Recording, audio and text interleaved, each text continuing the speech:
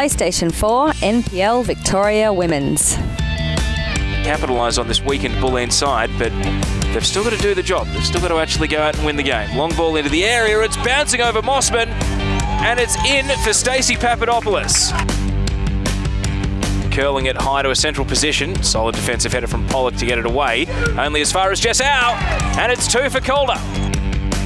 Hoping that their defence can clear this one away. Blanich hits it high to the near post. Meyer flicks it in. 3 for Calder. Long high ball into the attacking half here for Calder. Dolzan backtracking. Shallow defensive header straight into the path of Cindy Lay, and that's the 4th. Box Hill United opened the scoring against Bayside United thanks to this free kick from Christina Hall. A header in the second half from Mel Camilleri secured a 2-0 win.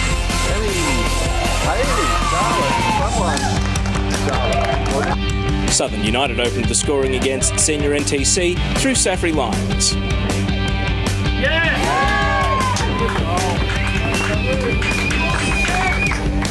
A quick-fire double from Brittany Dudley-Smith at the end of the first half gave Southern a comfortable 3-0 lead by the break.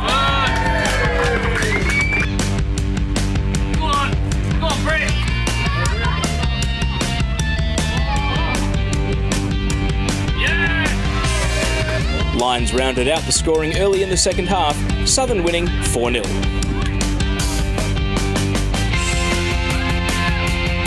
Junior NTC moved one step closer to sealing the under-18s division, opening the scoring through Holly Furphy.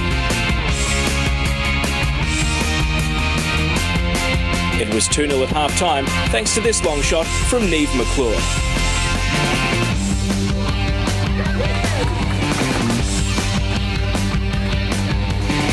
In the second half, Southern would peg a goal back through Miller Jowett.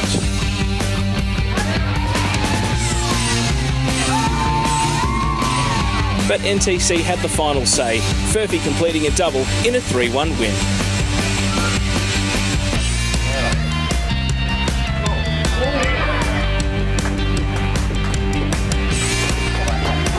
I'll look back to round 19 action and Geelong Galaxy United's 3-0 win against Senior NTC. Galaxy took the lead from a scramble at a corner through Amelia Sporanovic. The second goal came in equally scrappy circumstances, this time Sky Jensen with the final touch.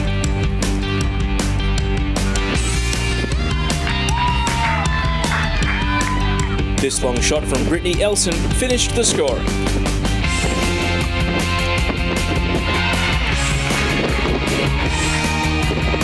Now we'll look back to the Bayside United versus NTC match, which had been moved from round 13. Bayside United opened the scoring in the 17th minute through Emily Harvis. It was 2-0 in the 22nd minute, Vanessa Hines doubling Bayside's advantage.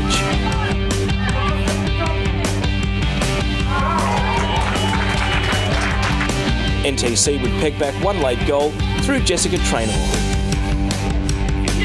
The full-time score, 2-1 to Bayside. Let's go to the results from round 20. Southern United overturned a 1-0 deficit to defeat Geelong Galaxy United 2-1. Geelong had taken the lead through Lulu Al-Hanadi before a double from Safri Lyons. Heidelberg United took a 1-0 lead through Lee Gray at the State Football Centre. Hannah Keane equalised for Alamein before a second half double from Melina Ayres secured a 3-1 win.